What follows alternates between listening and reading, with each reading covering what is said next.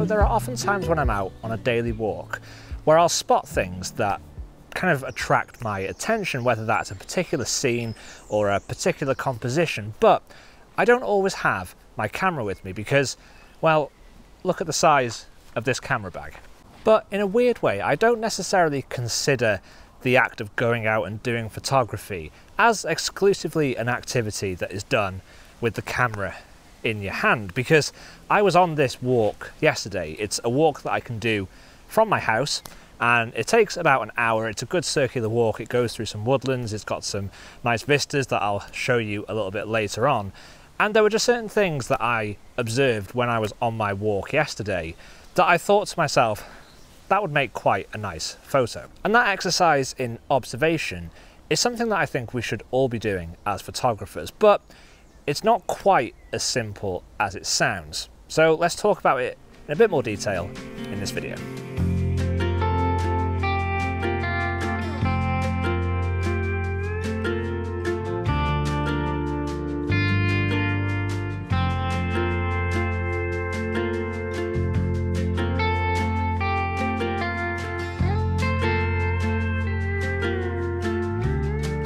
So when I came on this walk yesterday, I was with my girlfriend Alex and we were just on a little bit of a Sunday afternoon stroll. So I didn't bring the camera, didn't bring my camera bag, but it was this exact same time of day as we are today.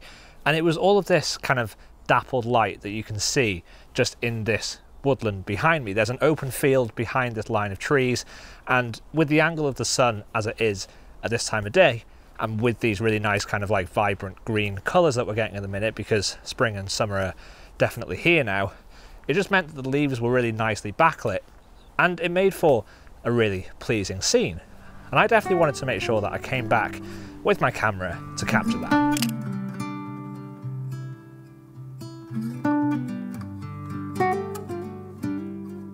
So this is the exact reason that I tend to not bring my bag out with me all the time, because it is pretty heavy, especially on hot summer days like this. But this whole sort of video is about observation, and it is always a good sign that you're progressing as a photographer and that your skills are improving if you are able to take in your surroundings and visualize compositions and scenes as if you had your camera with you. So the human eye has a 35mm equivalent focal length, or field of vision if you like, of anywhere from around 40 to 50mm, and some people say it's a little bit wider, maybe around 28mm if you take in sort of like peripheral vision. But in terms of what you see in your immediate field of view, you're looking at roughly a sort of mid focal length of around 40 to 50mm, and that means that then when you're packing your camera bag at home, if you're wanting to come back to revisit scenes that you've seen with your eye, then you kind of know roughly what sort of like focal length you might want to pack, whether that's a zoom lens or a couple of prime lenses, and that will then stop you from just seeing things as being, I guess, pleasing compositions or pleasing scenes. It takes it to another level of being slightly more analytical, because then you're not only taking in the scene as being something that looks nice, but you're actually analysing it and I guess converting it into a focal length and into a piece of equipment that lies in your camera bag. And there's a few reasons why I think that is really important and why that can lead to such good photographic results if you keep practicing this and if you observe the world around you in this way.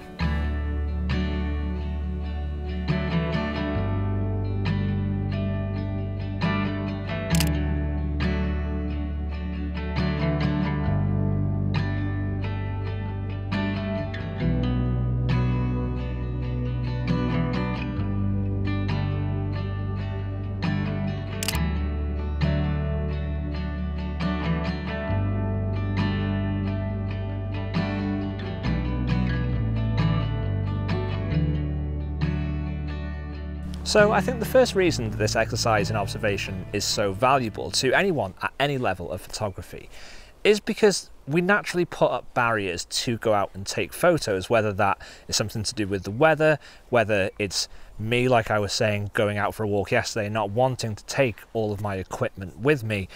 And I think that means that we're potentially not going out as often as we would like to.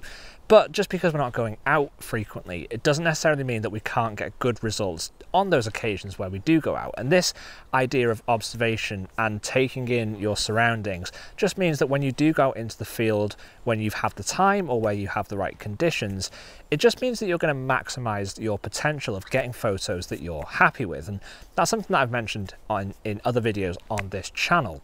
And I think the second reason that this exercise is so valuable is that it actually means that we can enjoy the process of being outdoors. Now, if you've watched any of my other videos, or if you've been a subscriber of this channel for some time, and if you're not, now is a great time to hit that subscribe button if you do enjoy these types of videos.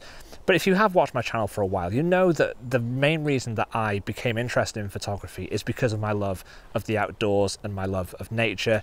And sometimes I just like to be able to go out and visualize things without having the barrier of worrying about photography. It just means that if I'm training my eye and I'm tuning my eye into my kind of camera focal length, if you like, that idea of if you observe quite frequently with the idea of observing as if you were a photographer, you're kind of viewing the world in focal lengths almost. And all that means is that you can be more objective with your, I guess, your scenes and your compositions that you find. You might find that you can disregard things more quickly rather than just kind of stopping, taking your camera bag off, setting up a tripod, getting out your camera, putting on some filters, only to find that you don't really have anything there that's worth taking a photo of. And for me personally, that just diminishes my experience of being out in the field. I want to only be getting my camera out when I'm sure that I've got something good to photograph.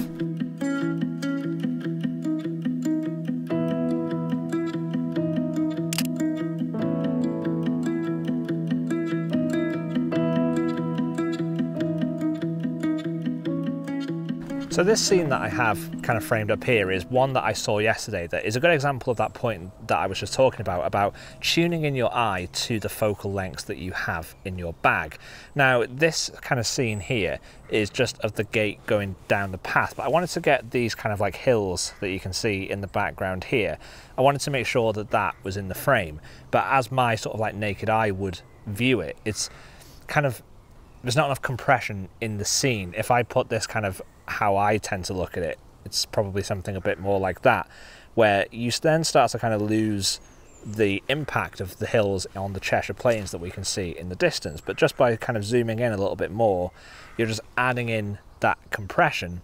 And if you know when you're out in the field and you're observing that, you know, okay, this isn't a great scene now, but I know that if I had like my 85mm macro lens or a 70-200, then I'd be able to really compress that and get that scene how I want it. That's when you know you're on to a winner.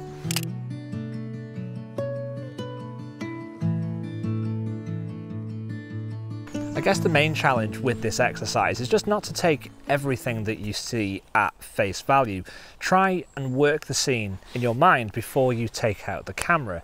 It's like with that last example, you know, it looked great through my eye, but I just knew that if I had a longer focal length, I'd be able to compress it and I'd get a little bit more out of the scene because everything would sort of sit in the frame slightly more pleasingly.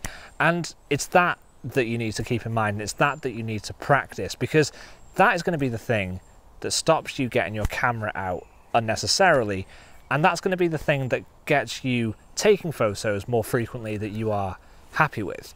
Now, I hope this video is making sense, because I thought about this topic when I was kind of walking up this road yesterday, and it was actually just something that I thought was worth sharing. There probably are loads of videos on YouTube of people talking about this topic because it's by no means original, but I do think it's something that is important to share, because if you are just getting into photography, or, you know, even if you're just kind of like trying to get the most out of the focal lengths that you have, then being able to visualize what your focal lengths look like without your camera so you can assess the kind of worth of any particular composition, and I think it's just something that is going to give you better results in the field and just make photography more enjoyable.